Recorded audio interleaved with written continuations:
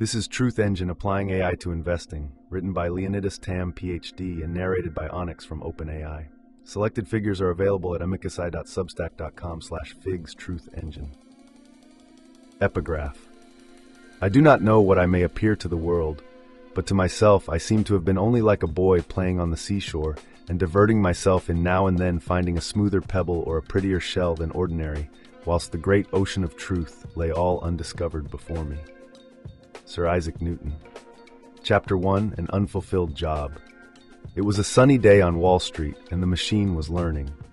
In nearby Long Island, a small group of mathematicians led by an erstwhile Stony Brook department chair implemented what would be wildly successful learning algorithms on market data. While strategies such as mean regression, that a company usually returned to the average of its peers, were widely analyzed, for the first time the strategy could adjust its own parameters. Such automation removed the slow reaction times of human input. Yet in terms of broader impact, Renaissance technologies' methods fell short.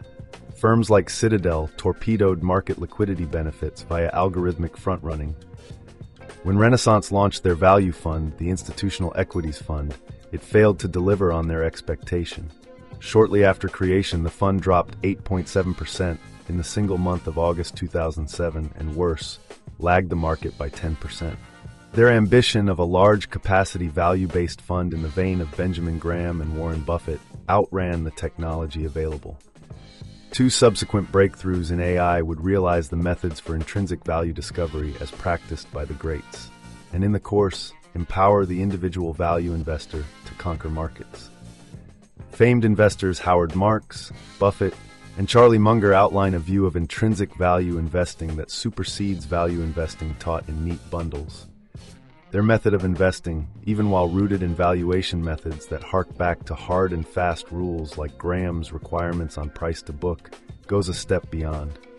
Buffett has been quoted, "read 500 pages every day."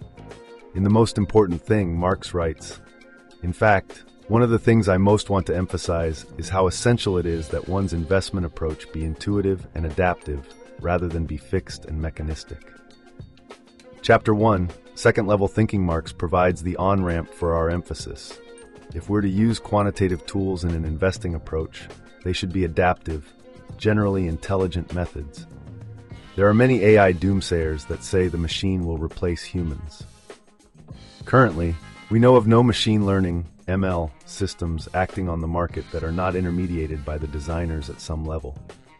Gregory Zuckerman writes that founder Jim Simons pulled the plug on the Renaissance system when drawdown exceeded 20% in a month.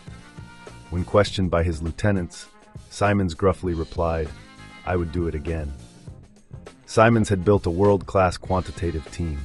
In balance, we have access to LLMs and generative AI tools that the Renaissance team could only have imagined. Yet access to tools is not enough. Equally important is the understanding and experience that elevates the apprentice to artisan. Figure 1. Data-driven techniques to improve return reduces investment doubling time. The techniques require critical thinking and provide a framework for an investor to improve. Like diet and exercise, expected gains vary by diligence and effort. The Roman philosopher Seneca relates the parable of seeking wisdom from Socrates. In the story, a young man approaches Socrates, then a famed philosopher and leader of the Athens school of philosophy. "Socrates, I thirst for wisdom. Please give it to me." Socrates makes an appointment with the young man to meet at the river Eridanos at dawn. When they met, Socrates, a burly man, plunged the young man under water and held him there. Finally, the young man, surfacing and gasping, half assaulted Socrates. Again holding him, Socrates delivered the message, "When you want wisdom as much as you wanted to breathe, you'll attain it." Typically, knowledge isn't equated with wisdom. Socrates had wisdom, for which knowledge is a precursor. Socrates led a school of professionals, which through his dialectic shaped his teachings. At NVIDIA, where I worked, the CEO employed the Worldwide Field Operations Division, essentially a global real-time knowledge collection apparatus. As individual or even professional investors, we likely don't have the resources to build an organization rivaling a Fortune 10 company. Yet we have an equal thirst for knowledge as any executive. The argument that investors don't need a world-class information apparatus is defeated by Buffett's inspiration to be 15% Philip Fisher. Fisher, active from the early half of the century, made the case for the scuttlebutt approach, the practical gumshoe methods of collecting information ahead of broad market discovery. Knowledge and information are the hallmarks of good investment. The promise of new ML tools is that some alchemy of knowledge to wisdom can be shouldered by good systems. However beneficial, Socrates and his philosophy can be removed from daily professional life. To understand generative AI tools, imagine instead you're a mid-career working professional in software development who's recently welcomed a junior developer, Ernest. Ernest is good, that's why you hired him, but you know he's green. Further, you're at the peak of your skills. You're pretty sure that you know more than the new guy. But he has such new ideas, maybe picked up with recent coursework distilled from the latest studies. The new guy never seems to get the task exactly right, but he really gives it a good effort, and sometimes his effort launches a project to the next level. You'll keep him around. Besides, our increasingly multidisciplinary workplace requires flexible brain power to accelerate time to solution. The power of generative AI is that it applies to the vast majority of knowledge work all at once. Figure 2. Hierarchy of AI technology. To understand the origin of generative AI, we trace ML methods that have already achieved results eluding teams of elite programmers. The first breakthrough occurred with convolutional neural networks, CNNs, that stacked neural network NN layers for deep learning DL models. Such models are effective for analyzing visual imagery. CNNs improved the accuracy of image classification tasks, reaching renown in the global ImageNet competition.